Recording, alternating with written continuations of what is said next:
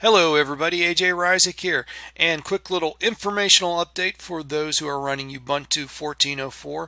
Ubuntu 14.04.4 has just been released, so this is the fourth point release. Now if you're not familiar with the whole idea of the point release, essentially what it is a big update that is essentially it's bug fixing, it's giving you support for newer hardware, trying to make this distribution more stable and make it or trying to keep it relevant while it is supported for 5 years, and that is the whole point of the LTS releases, which are released every other year. So Ubuntu 14.04, it is supported for 5 years. So until 2019 you're going to get these point releases so we can keep it updated, maintained, all that sort of thing. So what is included in this point release? Well, the biggest thing is bug fixing, and I've got a little article here about the point release being released, and I'll leave a link to that as well.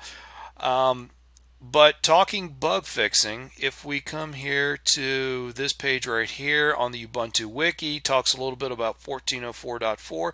It lists all of the bug fixes, and let me just start scrolling and you can see there are gobs and gobs and gobs of updates, bug fixes, that sort of thing. So most of this stuff you are not going to see. It's all stuff under the hood to make this distribution stable, keep the security up, try to keep things running, all of that sort of thing. So a lot of work has been done there as well, and it talks about it a little bit in this this article at Oh My God Ubuntu, and that is the new hardware enablement. Wow, I can't say that today. Hardware enablement stack. And just reading what they got here, Ubuntu 14.04.4 includes an updated hardware enablement stack. This comprises of Linux kernel 4.2 and an updated X11 stack from Ubuntu 15.10. So essentially, they ported all that stuff from a newer version of Ubuntu, and like I was saying before, we want support for newer pieces of hardware, that sort of thing. That's what this whole hardware enablement stack is. So lots of bug fixes, improvements, all that kind of stuff. So having seen this announcement, and after my previous issues with Manjaro Gnome, I figured, hey, let's go and grab Ubuntu Gnome 14.04.4, and let's revisit the whole 14.04 thing with Ubuntu Gnome. And I've been playing around with this most of the day today, and really liking it.